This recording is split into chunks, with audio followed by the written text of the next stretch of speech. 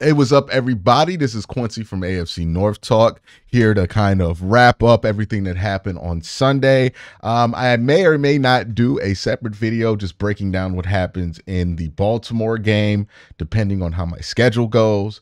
But let's talk about the results from Sunday. We'll start with Pittsburgh versus the New York Jets. And look, there's no other way to say this. This game was all Pittsburgh all the way. They're playing good football right now, whether it's Justin Fields or Russell Wilson. And look, I was a skeptic of Russell Wilson, to say the least, and his ability to be successful for the Pittsburgh Steelers this year. And he played about as well as I could have thought he could have played in this kind of environment. Really played well, coming off an injury. Got to give him a lot of credit for that. Found open guys, threw the ball quite accurately. Like, this was kind of vintage Russell Wilson. The question is this going to be the Russell Wilson we're going to consistently see in Pittsburgh, or is this going to be a highlight game from Russell Wilson? George Pickens, I think I was talking to Jared about this a couple of weeks ago, and I compared George Pickens to like a problematic artist. Because, yeah, George Pickens will drive you crazy, and George Pickens will do things that will make you want to get out of town. And then George Pickens will drop a game like this one, and you feel like you can never let him go. And that's what George Pickens did today. Sunday. He dropped the game that you can't ignore. I mean, it was a spectacular game from George Pickens. He had, over 100 yards, a touchdown, and 5 receptions. It's crazy. 9 targets, 5 receptions, 22 yards per target. He was incredible in this game. Russ did a good job spreading the ball out, got the ball to both of his tight ends. And again, really utilized George Pickens, especially in the red zone, quite well there. Another player that gets a lot of disrespect on the show that showed up, Najee Harris. I mean, 4.9 yards a carry. It's a legitimately great number there for 21 carries, 102 yards and a touchdown. Ran hard. Last 2 weeks, Najee been running without them jeans on. And you could tell he's been running loose and free. And then Jaylen Warren right behind him, 12 carries, 44 yards, 3.7. I expect him to play better as he gets more and more healthy here. If I'm looking at this from like the Jets perspective, I would be concerned. We thought Aaron Rodgers was going to look pretty good this year based on how he started the season. But right now, I mean, he looks like he's struggling. The interceptions are going up for him. And if you notice, with any quarterback that ages, no matter how well they age, the thing that always goes up with age is interceptions. Like, that's the first tell that a quarterback, especially a pocket passer, is aging. Every single pocket passer. Once they got older, those interceptions went up, especially touchdown to interception ratio. Right now, Aaron Rodgers is on 10 touchdowns, 7 interceptions on the season. In this game, he threw 2 interceptions, 1 touchdown. Again, Pittsburgh has a good defense, and I thought they played really well here against the New York Jets, especially when they weren't tasked with tackling Breece Hall for whatever reason. They could not get a hand on him, especially in the receiving game. But other than those big plays by Breece Hall, you really didn't get hurt too much by this Jets offense. Pittsburgh's a legitimately good team. My one big thing that I was worried about with them early in the season was, hey, can they beat a team by multiple scores? Can they go up and put up 30? Last 2 weeks, 2 different quarterbacks put up 30 plus, beat 2 teams down, teams that you can argue they should beat down at this point. But I didn't pick them to win against the Jets, so I can't say that. What more can I say about Pittsburgh at this point? They're a legitimately good team. They're a legitimate playoff contender in the AFC, and we'll see how much further they take it. But they're getting really good football right now, and they're playing some of their best football right now. They're going to play the New York Giants next week. After that, the Commanders, and then things are going to tighten up a little bit, right? You get the Commanders, you get the Ravens. The Browns aren't going to be much of a threat. The Bengals, and then the Browns again, the Eagles. Pittsburgh could win the division this year. It's not a joke. The rest of the schedule is not as difficult as it projected out to be, right? Even a game like versus the Chiefs seems very winnable for a team like Pittsburgh at this point. Even though the Chiefs have not been beaten yet, they have looked like the most beatable undefeated team that we've seen since, like, what was that last 2014 Florida State, right? Where they were like undefeated when they got to the playoff, but then got beat pretty easily by an Oregon team. But nonetheless, my 2014 football references aside, huge showing from Pittsburgh. And look, they're in first place in the AFC North, and they look like a first place team in the AFC North. Thought Russ, switching to Russ might hurt the offense. They scored 37 points this week, so it didn't hurt the offense at all. Defense still strong.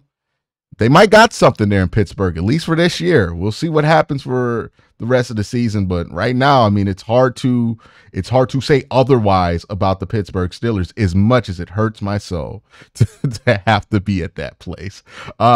Because I am a Steelers hater, because I'm a Browns fan at the end of the day. Let's talk about the Browns and the Cincinnati Bengals.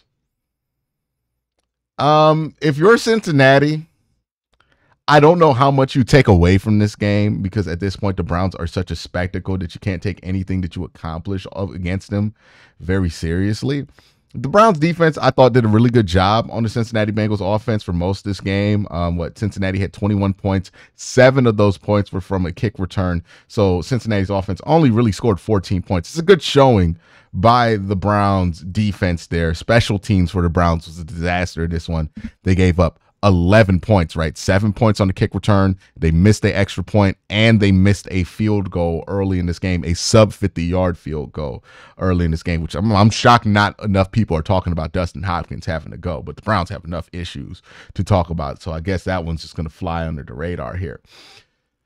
Cincinnati, I mean, the offense, I didn't see any like giant problems. I just thought they were struggling against a Browns defense at times that has historically done pretty well against them. I didn't think Joe Burrow looked bad in this game, or like T. Higgins or anybody looked bad in this game.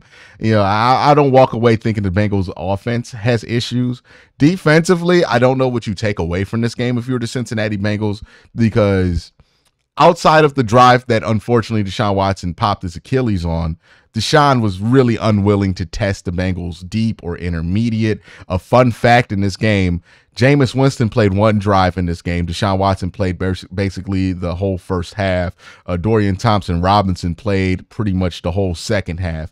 So of those 3 quarterbacks, Jameis Winston had the most pass attempts in the intermediate area of the field, the most pass completions in the intermediate area of the field, and the most first downs via throwing the ball in the intermediate part of the field. Jameis Winston was out there for one drive. This tells you about where the mindset was for the bulk of these 52 pass attempts that the Browns had, right? So 41 of the 52 pass attempts were just dink and dunk central. Like Deshaun Watson got his average up to about 7.5. We're talking about with DTR averaging about 3.4 yards per pass attempt there. So obviously not a great number there. The Browns run game wasn't able to get going as well. And this is the second week where I think Cincinnati can feel good about their run defense after having a horrible start to the year. Nick Chubb played in this game, 11 carries, 22 yards. Felt like Nick Chubb was really still getting acclimated to playing. So I don't know how much to take that with. Like, this is the whole kind of thing here with Cincinnati. I don't know how seriously to take this defensive performance from them, not because they did anything wrong, but just because the Browns are so unserious, especially on the offensive side of the ball. The Browns are just a disaster on this side of the ball. We had all these conversations on my channel about the fans booing Deshaun Watson when he went down. I'm pretty sure that'll get brought up again during AFC North talk, so I'll kind of save that conversation for there. It's just a mess here in Cleveland. It's just an absolute unmitigated mess here in Cleveland. Even the most doomsday of doomsday predictions for the Cleveland Browns this year didn't expect them to be this much of a mess. They're 1-6. They're 1-6, and they really shouldn't be 1-6, but they keep doing things that kind of justify them being 1-6 at this point. So it's really all there is to say about the division at this point. Cincinnati, maybe they're going to be on a run here, but like Baltimore looks good right now, and so does Pittsburgh. And I don't think the division is really in play for Cincinnati anymore, right? I think they're more or less kind of pulling for a wild card spot here because they're probably going to get to 9 or 10 wins by the end of the season. I think Pittsburgh is probably going to get to 10 or 11 wins at this point if they continue to look like they have in the first half of this season. And the same thing's true with Baltimore. They're probably going to get to 10 or 11 to 12 wins. So I don't think the division is in play for Cincinnati, but they will certainly be in play for a playoff spot here. Look, they have the Browns. They beat the Browns this week. They play the Philadelphia Eagles, who are just as much as a mess as the Cleveland Browns are right now, and the Raiders, who are even more of a mess than the Eagles, at least, not the Browns. I think the Browns are probably the biggest mess in football at this point.